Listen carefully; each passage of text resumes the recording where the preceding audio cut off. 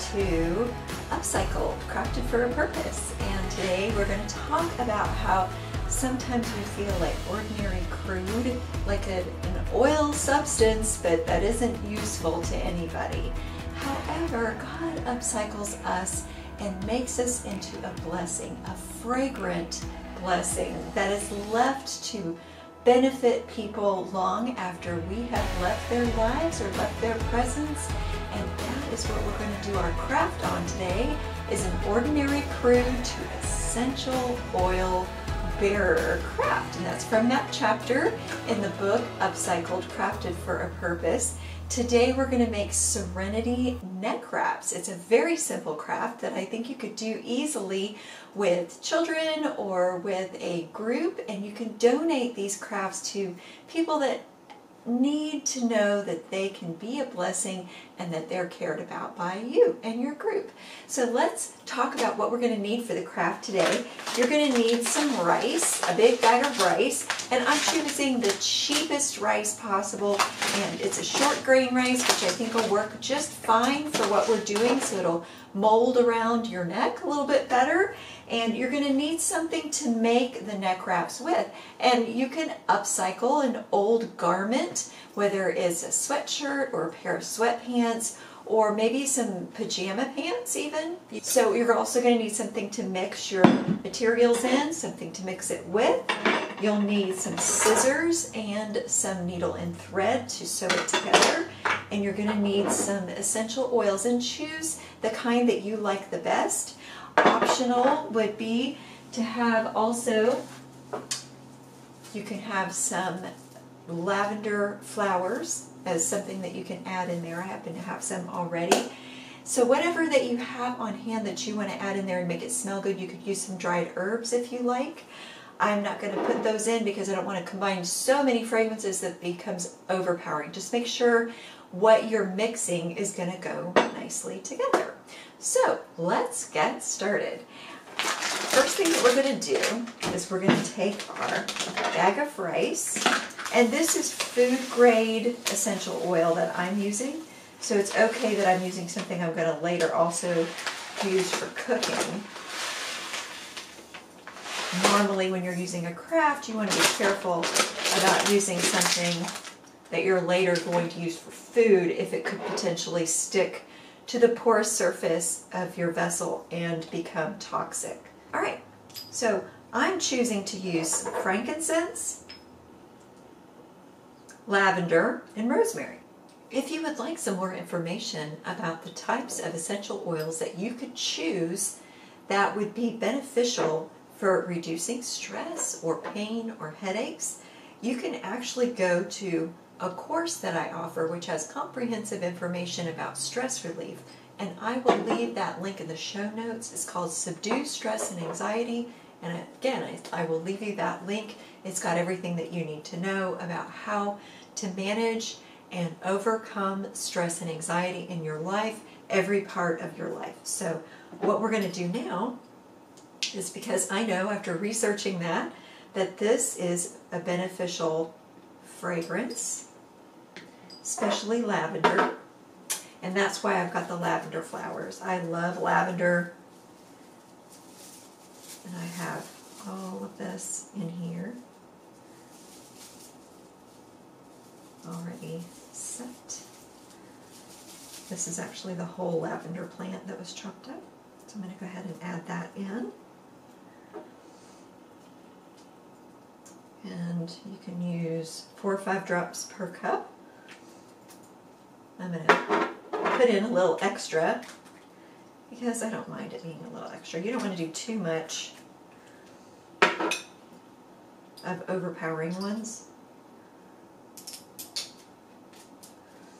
But I think 4 or 5 cups per cup, drops per cup is fine.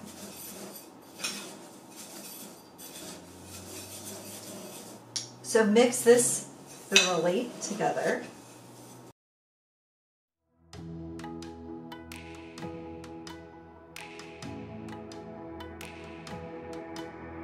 Once you get that mixed, you can set that aside, and we're going to move on to the next step. Now this is an old sweatshirt shirt, so I'm just going to cut the sleeves off of this.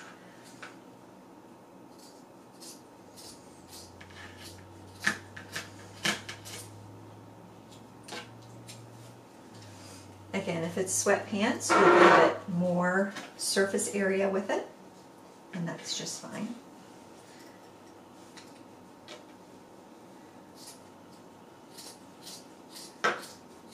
Just depends on how long you want it to be. Alright, so now what I'm going to do is, if you want to, depending on what kind of material you're working with, you can iron this out. This is jersey material, so I'm not going to worry about it. It's best if you choose something that is non-toxic, that hasn't been painted with anything toxic, because again, you're going to be able to put these in the microwave, so you can put them around your neck. And since I don't actually need the edge there, I'm going to go ahead and cut that off too. Because that'll just be in the way.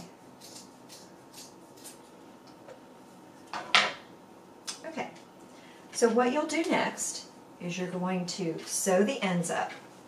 Now just keep in mind that one of these is going to fit inside of the other, so you want to make sure that if you're using a blanket or something that's not already a wrapped loop, that the inner one is going to fit inside of the outer one, because we're double layering it so that it will actually fit together and the rice won't get through the stitching or leak out in any way. And it also helps with the heat if you have it kind of a double layer there, so that it doesn't overheat and get too hot against the skin. So I'm going to give you a break for a second while I do some sewing.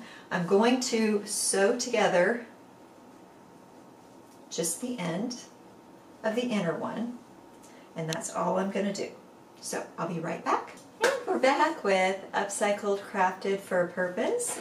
I have my 2 sleeves sewn at the larger edges, and I'm kind of struggling to decide which one is smaller. I think this one is the smaller one. So I'm going to turn the smaller one right side out and create a pocket for my rice. The next step is to take my well-mixed rice and any spices or dried herbs that you wanted to put in there. Make sure that there's something that's soothing, not any kind of aggravating, irritating spices.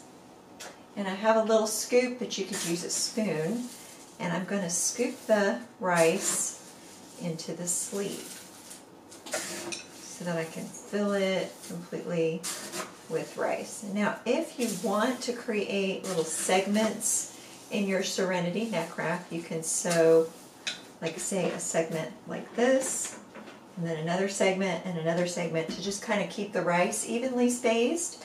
That's a lot easier to do if you are working with a sewing machine. I'm not going to bother with that because I'm hand sewing this project. Now, if you decide that you want to add more rice, again, just put 4 or 5 drops per cup. It depends on how thick you want your Serenity neck wrap. I'm thinking, because this is so long, I probably want to add a little bit more rice.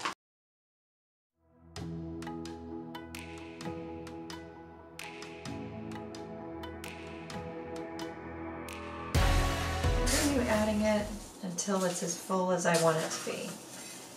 You don't need it to be too bursting at the seams full, because you want it to be able to mold around the neck. Or your back. I mean, you could use this sewn around your arm, your shoulder, your back, whatever you like. So I have the inner sleeve filled with rice. My next step is to sew the end up of this inner sleeve, and then I'm going to kind of, because it's already inside out, the neat thing is I can just kind of take it like a sock and unwrap it around the outside and create that neck wrap, and then I will sew the outer side up. So I'm going to take a break while I'm doing my sewing part, but while I'm doing that, think about how God helps us to be invested with His Holy Spirit. So that's a deposit in us that infuses into us and makes us fragrant.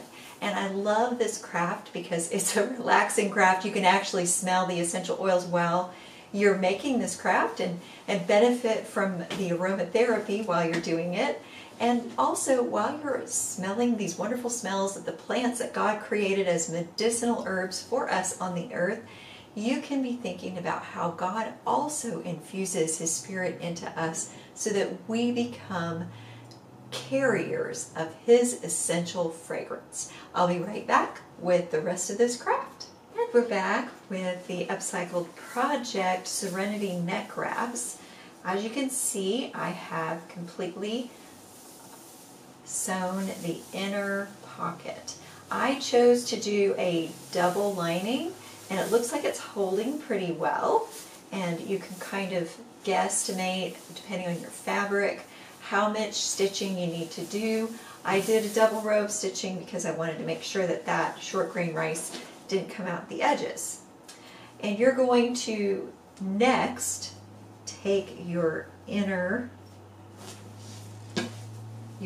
fully stitched rice filled pocket, and you're going to wrap it with the outer pocket.